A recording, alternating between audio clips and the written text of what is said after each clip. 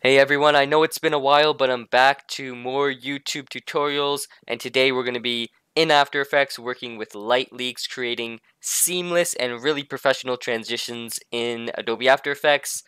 We have the final result right here. This is going to be a pretty quick tutorial, and I hope everyone enjoys. So, the idea behind this is we can use stock footage online to create a light leak transition for us. So really it requires no effort on our part. Um, the first thing I'm going to do is just set up my clips. So I'm going to scale them up. And I'm just going to set up a transition around 5 seconds. So we want to transition from this forest scene to this sunset scene. Now, in order to do that, all we're going to need is some stock footage from online of a light leak or lens flare. And if you go on YouTube, you'll find tons of these free clips to download. You might want to search light leak overlay or flare overlay, and you'll find tons of them. And it'll look something similar to this. Right, and now all we have to do is go to the point of our transition right here, and we're going to drag our footage on top and find the brightest point in this footage, so the point where the entire screen is completely white, and that's right here. And this we want to be right at the point where our next clip comes in, so because we don't want to see that clip, and we want it to seamlessly transition. So once we have it placed on top, we're just going to go to our top layer. We're going to change the mode from normal to add. And now if you can't see this, you can just hit your toggle switches / modes, and that's going to show that option to you.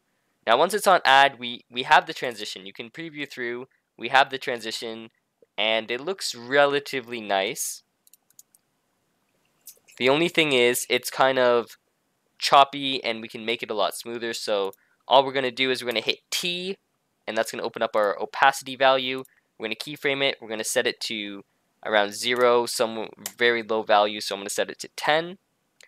And then as I scrub through, again, at our brightest point, we want it to be close to 100. You can make it 100, you can make it 90, as long as you don't really see the clip too clearly. And then we're going to scrub back through towards the end of our clip, and let's keyframe it back at around 10. That's going to allow it to blend a lot nicer. And then as a final step, we're going to go right click, keyframe assistant, and go down and click easy ease. And now if I preview through, we're going to have a lot smoother transition. It's not going to abruptly show those colors. And if I preview through, it's a little choppy. Let me pull this in a little bit.